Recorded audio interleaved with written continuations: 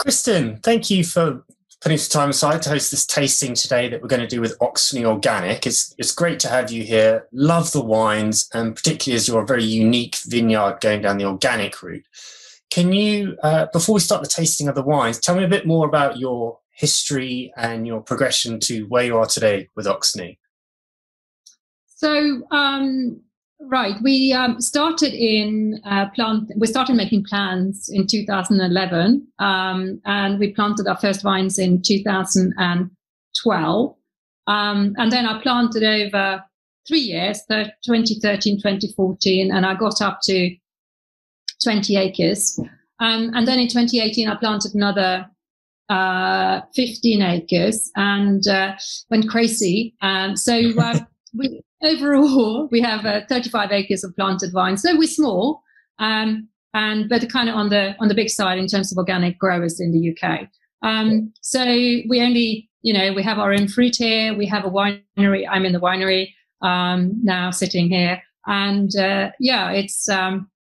it's been an amazing experience. Mostly good. And why did you decide to switch up careers? So I used to work in PR. I had a technology PR agency called Hotwire, and I, from years and years of working in other agencies and working my way up, the chain of command, and someone offered us a load of money for it. So we sold it, my business partner and I, and we did a long earn out, and we were there for years. And I finished in 2012, and it's, I did think, maybe I should just take it easy and do something, casual, easy. And we were in France and looked around some vineyards and stuff. And I thought, maybe this is what I should do. This will be fun. This looks really clever and fun and, creative. And we already had the land. We had farms. We are an organic farm. And my partner sits on a very large tractor and, does a huge amount of massively physical stuff. We're an arable organic farm. And then I called the Soil Association and I said, can I have an English organic vineyard? And they're like, yeah, go for it. And yeah, I know. But, it is possible. And I get a lot of calls from people saying, I've been told it's really difficult. I've been told I can't do it, from various consultants in the English wine scene, and that isn't right. It's totally possible. It's something we can all do, and you just have to, probably extra layers of complexity having an organic vineyard and growing grapes in England. But yeah, for sure it's possible. And so yeah, it's been quite a journey. It's been a journey. Yeah, no, I no doubt. So why the organic route in particular? Well, first of all, the farm was organic. And I wouldn't do it. I eat organic food. I worry about the environment. It's from an environmental aspect, as well as I don't want to eat food with chemicals in them. Who does? And, so I'm, I saw some, I'm a walking piece of statistics, but I saw something which really hit me a few years ago. I was reading the RHS magazine, and they said there's more insects and life, microbial life and insect life, in a London suburban garden than there is in a farmer's field. And that's terrifying. We depend on these little guys for our life. If we don't have them, we top of the chain of species, we're not viable. And if anyone has any doubt about looking after the land in a better way, that is the quote, isn't it? There endeth my campaigning. So Oxney Organics can be a very, fruitful, but there's lots going on there, I imagine. How do you mean? Well, as in with all the biodiversity and if you're being organic, there must be a lot involved within the vineyard itself. Yeah, totally. Yeah. So, I mean, it's I walk down the aisles and I mentioned this to a vineyard manager from another vineyard the other day, and I'm just surrounded by insects. And we have the most amazing bird life because there's food. I was listening to on the radio the other day about that. There's the shepherd has written a book, and he said that if you look at a tractor that's ploughing or cultivating on a field, in the old days there used to be lots of seagulls behind it because there was food to eat. Yeah. Now you can't see a bird. But when we cultivate our land, we are surrounded. It's like it's snowing with seagulls, and we're not that close to the coast. We're 6 miles from the coast. But they just know. They know. They can kind of smell it. There's food. It's definitely changed. You know, we bought 4 farms, and the diversity in each plot is definitely improved since we bought it, because we converted it all to organic. Yeah. I mean, it's not the tidiest. You know, this vineyard doesn't look like a park. You know, it's definitely not super tidy, but I think one of the reasons why, you know, the vineyard has been, you know, so well received, the wine. We've won a number of awards. You know, the key opinion formers in this industry has said some really nice things about our wine, and I think that's partly because it's organic. And I hear lots of really well-known vineyards in France are actually, you know, organic. They don't necessarily talk a lot about it. It's not part of their messaging, but it's something they do so they can grow really good grapes. So that's the other side too, isn't it? And I know some big vineyards in the UK are experimenting, thinking about, you know, trying to see how they could kind of minimize their use of chemicals, which is brilliant. Really good news. Great. Well, let's try some wines. Where would you like to start? So what we have as a kind of summary is we have our 3 of our, so far that there's only 3 bottles of our classic range, which is our top tier range. And also later on this year, we're also launching a Blanc de Blanc, or 100% Chardonnay. Great. So the 4. So we're going to start with the kind of mothership of the classic range, which is the classic. It's a blend of Pinot Noir, Chardonnay, and Pinot Meunier. So pour myself a glass. Yeah.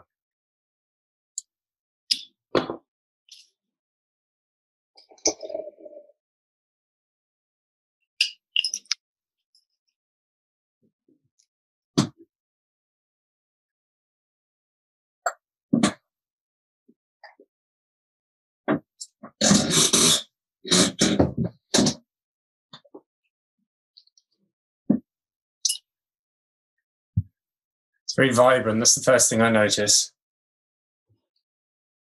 Yes.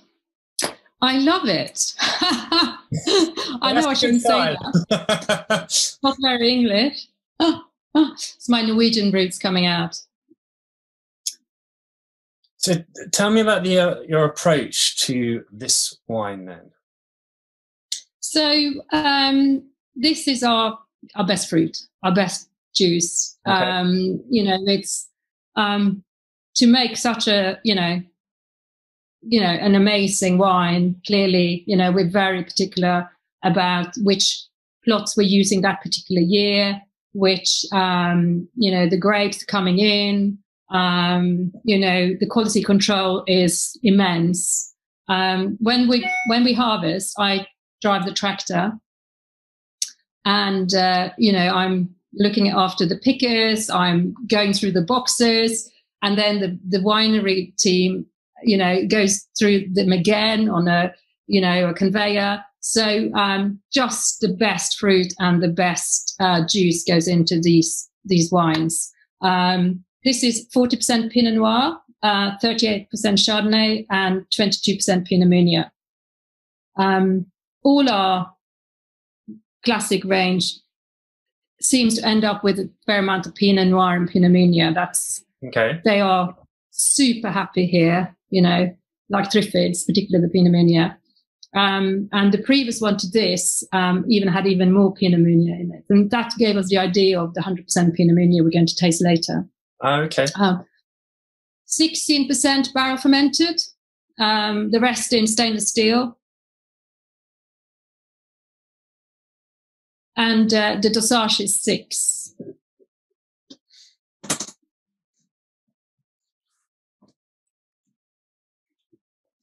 So probably worth talking a little bit about our kind of general philosophy too, in terms of winemaking. So low intervention, we don't make natural wine, but super low intervention, and a bit like the vineyard. The key thing about having an organic vineyard is to have attention to detail, to always be out there, making sure that disease control, particularly, is something you're super eagle-eyed, and the same in the wineries, to make sure we use as little, kind of do as little as we possibly can get away with. I mean, we're working now, of course, on the 2020 vintage, and we're just talking about it yesterday, that actually only one tank had we added a tiny amount of SO2. And so that kind of shows you, because we didn't have to. Why would you? We had a really well-received still Chardonnay last summer, which went crazy, and unfiltered, no SO2, it's, unfined. And that's just kind of a prime example of where we're kind of trying to drive all the wines towards my ambition. Do as little as we can, get away with. But the other thing is interesting about this particular wine, I guess, is the year 2017, which was awful. It's our first frost. So that was and I thought this was going to be one in a decade type of year, and no, it's we were frosted again in 2020. So I'm now hoping that we won't be hit again for another 10 years. So I hope so. But that was quite frequent. And I don't think we have a frost site. It was just everyone in 2017 hugely frosted. But yeah, it was not a good start. Well, this the immediate thing that I picked up on with the wine was how smooth it was. It's very, very delicate. It felt in balance, and that's a really, really good thing, because sometimes some sparkling wines, they can be a bit too ferocious, or one element can be, particularly the citrus, sometimes is a bit too pronounced. It's not the case with this wine. Very, very soft. I want to use the word mellow, and that's a good thing, because again, you don't want something that's too pronounced. Lovely mouthfeel. I found it quite interesting as it's a really nice, steady stream of bubbles. Sometimes they're quite ferocious, and there's nothing to point out as a negative, but it's like the whole wine is in balance within itself. Very smooth, very delicate, really easy drinking. Have you had much experimentation with pairing it with food? It's definitely a food wine, isn't it? Yeah, I agree with that. This is our house wine, so we drink a lot of it, but anything, it can go with anything, I would say. Fish, salmon, shellfish. There's a lovely pub on the seafront down in Rye who has it with their kind of French platter of sea shellfish and fish. So it's huge, a beautiful accompaniment to that. I could definitely see it going with salmon. Absolutely. First thing that came to my mind. Yeah. Yeah, it's tiny bubbles, very soft, a little bit kind of salty, salinity there. Do you feel that? That's a wine expert in Rye. We're close to Rye, and that's what he says. Salinity, says Kristin. I mean, that would definitely help it cut through certain foods. So I also think pâté, actually, it'd be lovely to have some pâté on toast. Again, like starter type dishes, but slightly a richer, fattier dishes. Because I think it's got a very well-defined edge to it, and that's great, because you want a wine to almost demand your attention, but it needs to have the balance, and this wine pulls that off. And for entry level is the wrong word, but as your vineyard staple, should we say, this is where you position it. It's lovely, just so soft, and that's what I think is great about it. Again, it's balance. It's a key thing, particularly within England, it's finding balance, and this wine does it superbly. So I think it's great, very enjoyable, just really easy drinking, and that's the point, I think. So what's interesting about it is that we also bottled some magnums. Oh, here's a magnum of the same vintage, 2017, and we chose not to. It's a zero dosage wine because we felt that it just, obviously it matures differently in a bottle of magnum, slower. It's something we absolutely felt was appropriate, was to actually go with zero dosage. Same wine, just different bottle. Right, I was going to say, did you say it's from the 2017 vintage? Is that right? Yeah, same vintage. Okay. How much? Same vintage, very different wines. Interesting, right? Yeah, absolutely. Do you think that will continue on for some time in the Magnum? Like, it's got quite a bit of development to go. Yes, possibly. Haven't sold them all, so that's a good thing. I mean, it's fascinating. I mean, last year too, the last vintage, 2016, we also had some Magnums, and we obviously had many more of the regular size bottle, and the difference in the two were pronounced. Oh, wow. Okay. And everyone, loved both. We did a big tasting with friends and family, and but I think it's supposedly because of the cork, it has there's less oxygen getting into the wine, so it's maturing slower.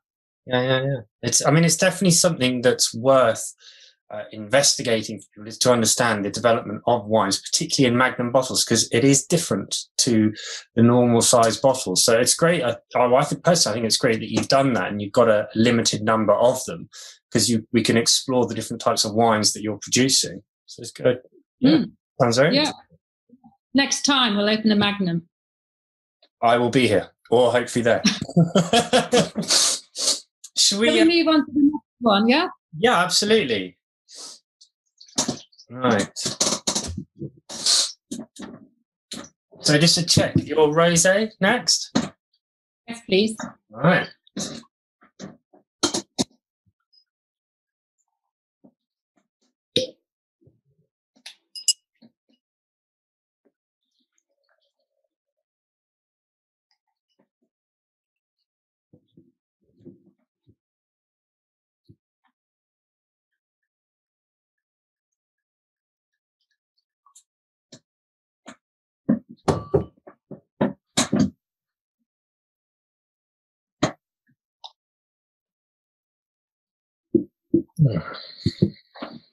So what do you look for when you're making a sparkling rosé? Where does Oxney want to be? Well, first of all, it has to fit the style, the classic style. So super elegant, super fine, those tiny little bubbles, and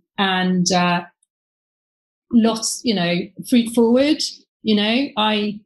I don't, I feel that the beauty of English wine is the fruit, and kind of too long on the lees and too much oak and all of that, can hide the beauty of English wine, which is this gorgeous fruitiness. But also, very super dry, very fine. So you're looking go on. Well, I was going to say, so you're looking to retain a lot of the fresh fruit elements to really get the burst of that, should we say? Totally. So cherries and strawberries. The end. What I think is the end of a bowl of strawberries, where you have that little bit of juice, isn't it? Yeah. It's got beautiful aroma. So, what I'm noticing. Very delicate.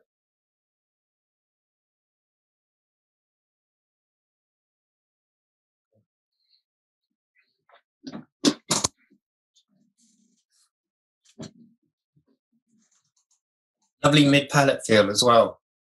Nice texture. It's coated the tongue beautifully. That's something I really like to experience within a wine, is you want a good mouthfeel. That's part of the lasting element. It's still there. Really, really lovely. Smooth again. I think that's what I'm picking up most from your wines. And you know, I like that. I like that it's the delicateness, if that's the right word. Mm. Yeah, lovely coating of the tongue. Lovely. Wow. I think this is a wine I'd like to experience on its own. As we were mentioning, sometimes it's nice to have the food pairings, but this is just something I just want to savor. It's really, really, it's the fruit in it. That's what it is. It's very precise, really well balanced again.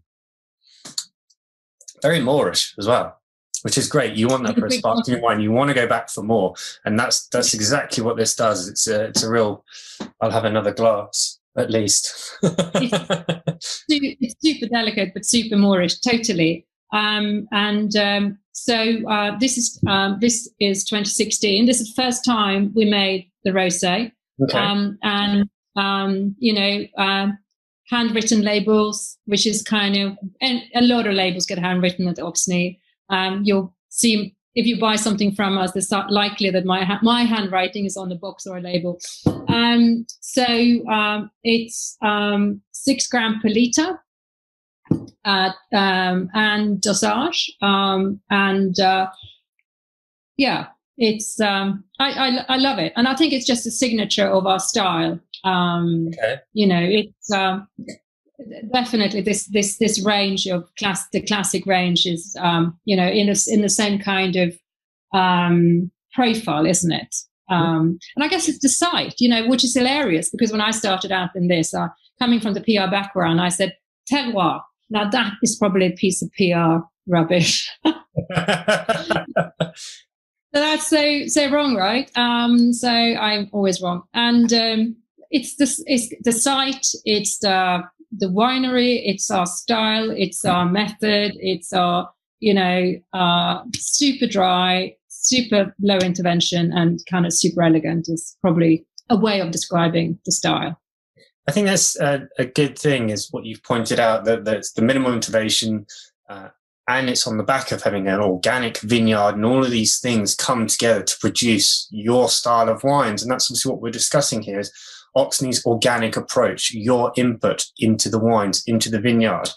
And out of these two wines, I mean, as you know, we promote and sell you guys anyway, but these are very smooth. I love how delicate they feel. And particularly within English sparkling wines, sometimes the balance can be off. It can be a bit too punchy, a bit too acidic, a bit too crisp. And these are lovely elements when they are in balance. Perhaps it's due to the work you guys have put in at the vineyard, all the bugs, like everything coming together well, but it's so smooth, so delicate. And this is definitely a wine that I would keep reaching back for. And personally, for me, that's what it's about. So will I go back for another glass? Yes, I will. Brilliant. And coming up to Valentine, pink fizz, it's everything, isn't it? There you go. Another reason. Wow. Yeah, no, it's a very well balanced wine, and that's what I for me personally, it's very important to have balance in wine. It really is.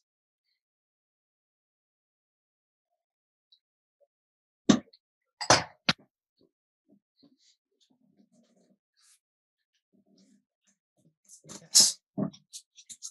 Yummy.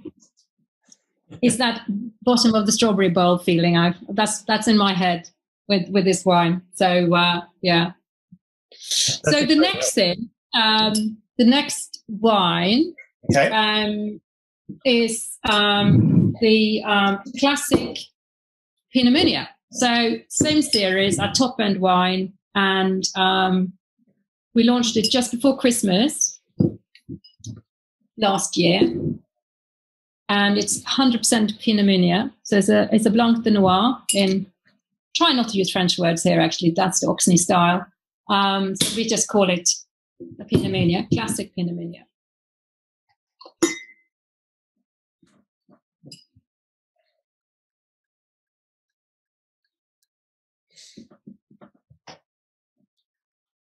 And in true style, lots of handwritten labels again. We made 533. Oh, really? Super rare then. Wow. It's an experiment. For sure. There we go, yeah. But it worked out.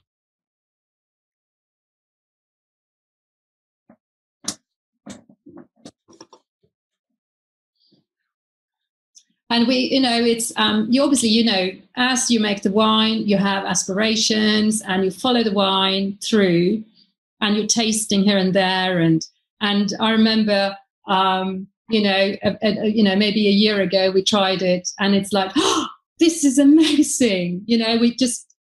I couldn't believe our luck. We found this, gem.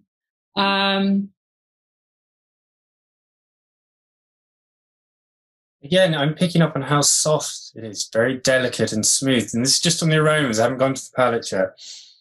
Really beautifully balanced, which is lovely. And I mentioned this a couple of times about your wines, is the balance. And that is key to having a wonderful sparkling wine. They're so soft and delicate. I can't wait.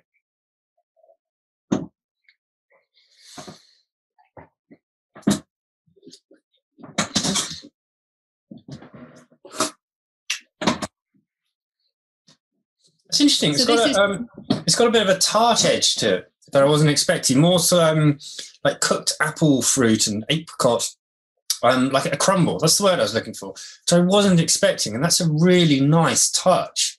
Particularly, I think, going on the back of the wines that we've just had. I mean, I'll let you talk a bit more about it, but that was just so pronounced.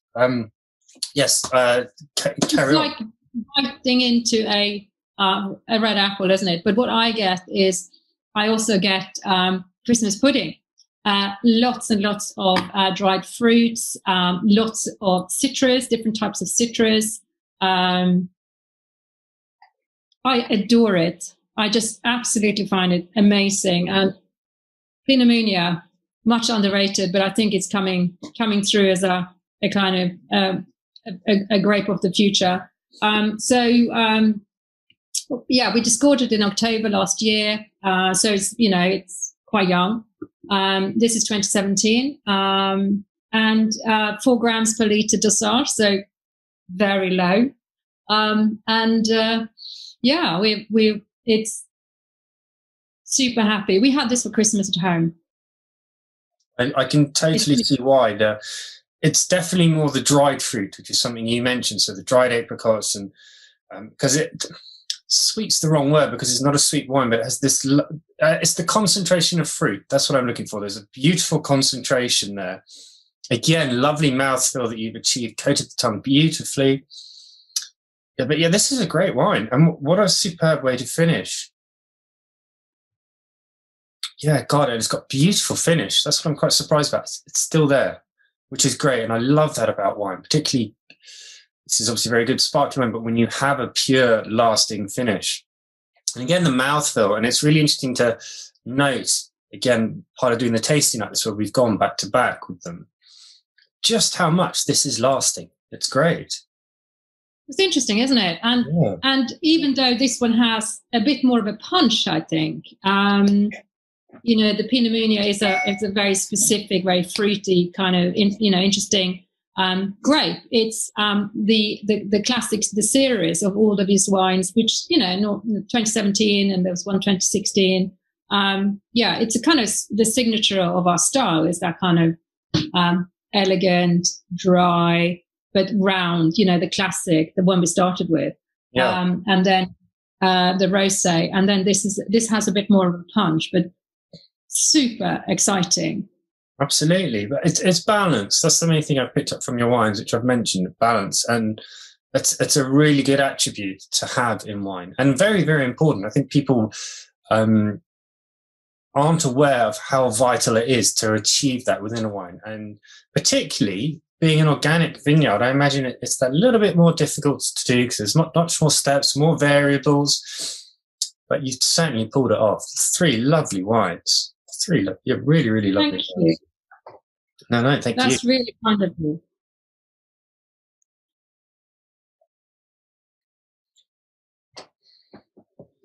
I think it's really unusual. I think we haven't actually made any more. We're coming through with more rosé, classic rosé and classic, and also we're launching, of course, the Blanc, the 100% Chardonnay in the classic series I mentioned earlier. We haven't made any more of this, but I think 2021 might be the year we do, for sure. So it's a rare beast. It's interesting. I'm really pleased you like the wines. That's fantastic. No. Very, very enjoyable wines. I love how easy they are to drink. And that's a really good thing, just the immediate enjoyment. So thank you. Beautiful, beautiful wines. Just fill us a little about the future plans for yourself and the vineyard.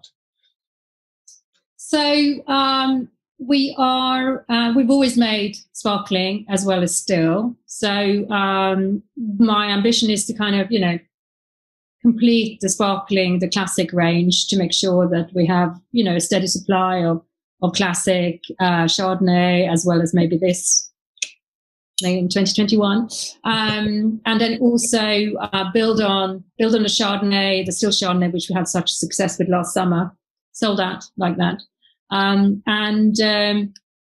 Also, we've always made a still rosé from day one. And then this year also we're making some still red, might be ready for Christmas. So that's really quite exciting.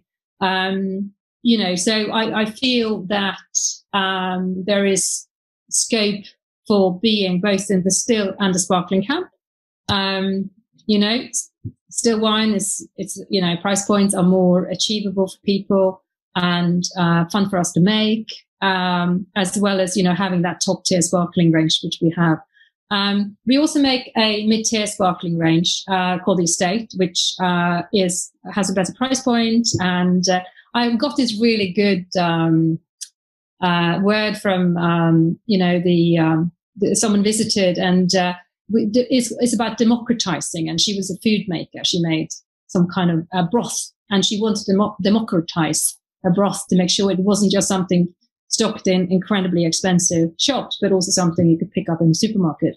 And our mid-tier kind of range of sparkling wine is to try and democratize English wine, which can be quite high in price points. So that's kind of on our wine from the cellar. Every year we improve and we do things differently, and we buy more barrels and more tanks, and we, keep investing. So it's, last summer, on the kind of, the fun bit is to talk to people about wine, like this. It's just incredible because we want to talk about the wine. We love it. We live it. It's hard work. And so we have a huge amount of people, particularly last summer, we had so many people visit the vineyard. So that kind of inspired us to kind of get our facilities sorted out so you can visit. And at the moment, we're building a shepherd hut, which will be our bar outside. You've been here, so we're just kind of building on the outside. And that's exciting, actually. So that's a kind of big plan for 2021 is to have better facilities when people visit us. It's always something to do in a vineyard, and investing in equipment in the vineyard is also really important. This is becoming quite technical, but, if you have an organic vineyard and it's in a climate like the UK where it rains all the time, you have to be kind of really on top of canopy management. So I got my wish for Christmas and we got a leaf plucker, which is quite a technical thing to talk about. But for me, it's really important. And to get all those leaves away from where the fruit is. Sorry. No, you can edit that. No, I mean, it's very important to get as much exposure from the sun because we're in a cool climate. And also imagine it's important to get the aeration to help prevent any mildew or moss building up on the grapes, because it's all about the quality. So no, it's great to hear how much effort you're putting into it, and particularly you're that excited. I mean, it's not an easy job maintaining a vineyard and making wine, and you have to be enthusiastic. And so I'm pleased you are. Good. It's the only way, isn't it? Yeah.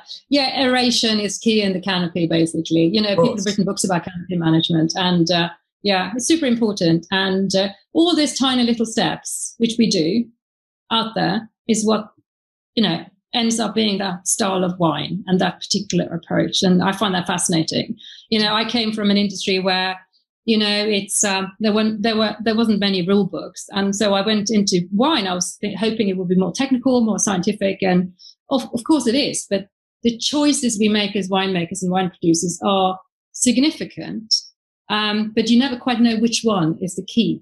They're probably all working together to make that particular style of wine and the site. Well, absolutely. Wine is very much a coming together of so many elements. Some you can control and have an impact on, some you can't. Particularly being in organic vineyard, you are a little bit more at helm to nature.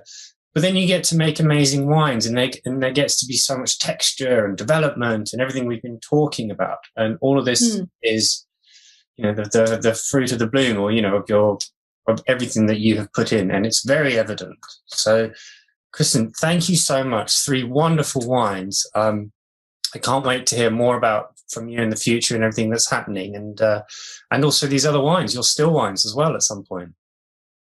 Definitely. Let's do another one, maybe in the autumn when we got the red. That'd be great. It would. Thank you very much. Thank you.